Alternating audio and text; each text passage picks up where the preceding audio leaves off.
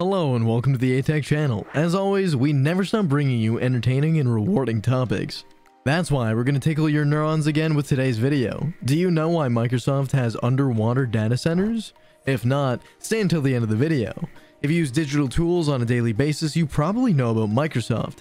Yes, the giant Microsoft is always in the news. Research work is going on and new concepts are appearing. An underwater data center isn't that crazy. So that you're not too far off the mark, remember that a data center is a place where the elements of an information system are grouped together. Microsoft had an idea of putting servers in the water a few years ago. After years of preparation, it was able to realize its Natick project. Natick aims to place a data center in the seabed. Also known as a data center, it was assembled on land before being plugged off the coast of Scotland. The idea may seem absurd to some, but it's actually happened. Indeed, in 2018, the firm placed several hundred servers in the ocean. The idea was just inconceivable at the time, and yet Microsoft has decided to prove that it's quite feasible. But why do you think this click? We tell you everything. Here we go.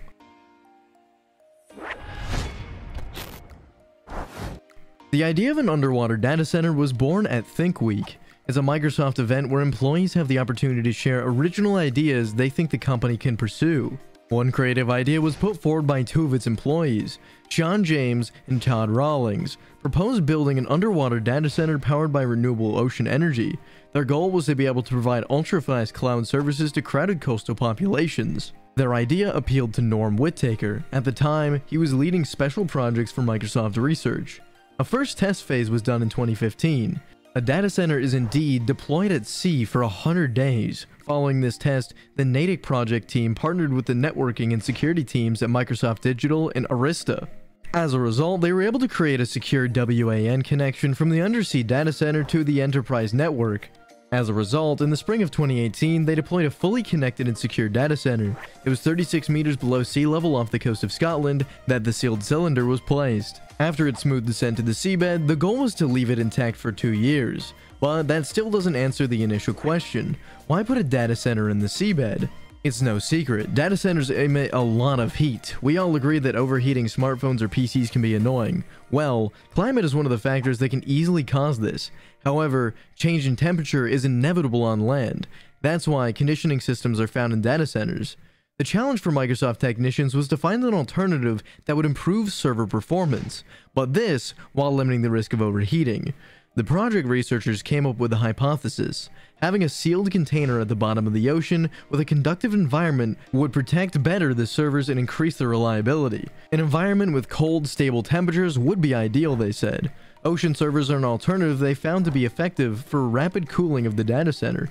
The ocean as an environment with climatic conditions are fairly constant. The seawater would thus be enough to regulate the temperature within the data center. But the experiment does not stop with the cooling system. It is also important to ensure that the system is as reliable as it is on land. By placing these data centers underwater, Microsoft aimed to minimize data center failures.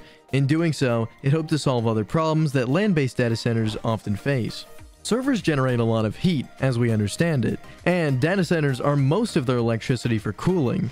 Keeping not only the temperature but the humidity level constant is important for optimal server operation. Neither of these very much at 30 meters underwater. But what about the other terrestrial issues?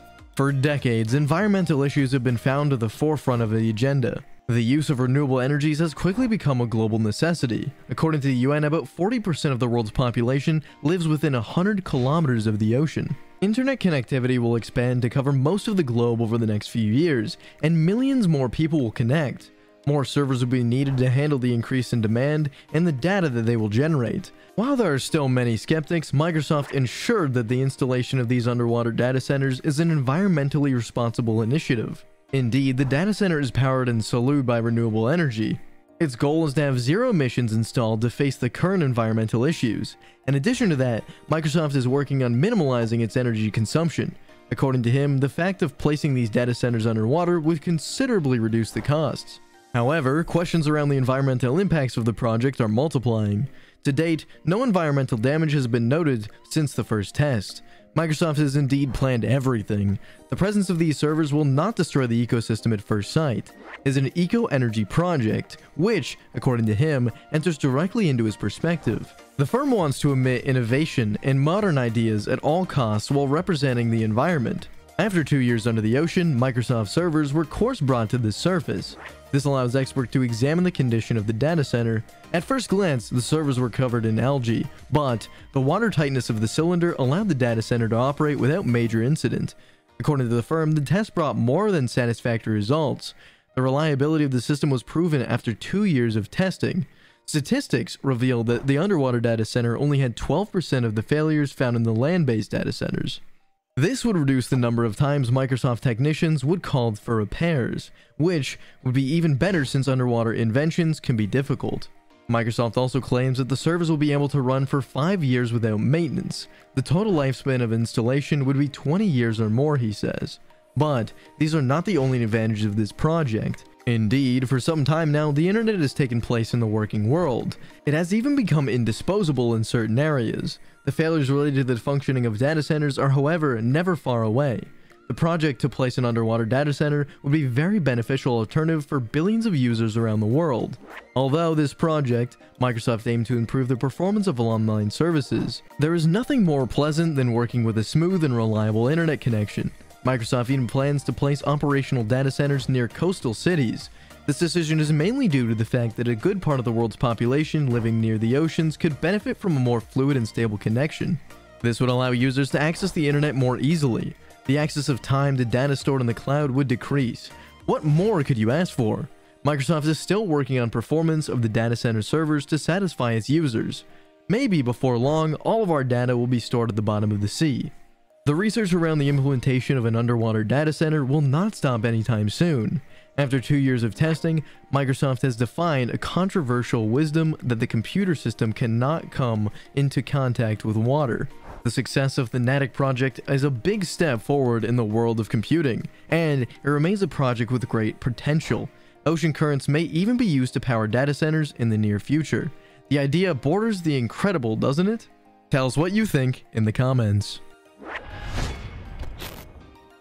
We're already at the end of our video. We hope you enjoyed the topic and the content. If you did, don't forget to subscribe and click on that little blue thumb to turn on notifications. The team will be delighted. Anyway, if you enjoyed this video, we can't wait to bring you our next topic. See you soon for another video on aTech.